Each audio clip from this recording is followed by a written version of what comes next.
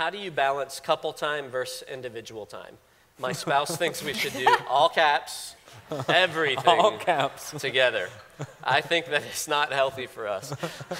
Josh, did you text this question in? That's not funny.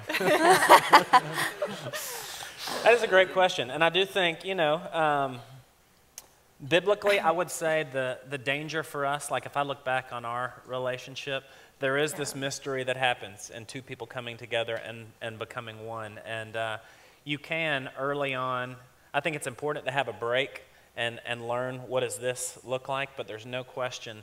I don't want to be Katie's girlfriend. I'm glad she has Lisa, Jenna, some girlfriends as accountability partners. I need her to be my lover, you know, if you will. And so all things, I want her to be a recreational companion. I want her to be my friend and buddy, but I think it's important that we have some space, you know. I wouldn't. Yeah. I'd say it's probably different for every couple. Yeah, but I was going to say that you need to know your spouse. Yeah, and I think just speaking as someone whose love language is quality time, the other question is the time that you are spending together, is it quality time? Yeah. Because someone with a love language of quality time, you got rules around that. Like, okay, if you're sitting there looking at your phone, this ain't quality time. If we're sitting here.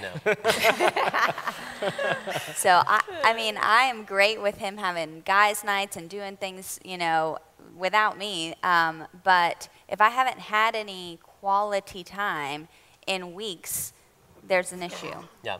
So just doing, you know, whatever, kids and dinner and just the normal routine is great, but it's still, we need time one-on-one. We need to go on a date. We need to connect. That's good.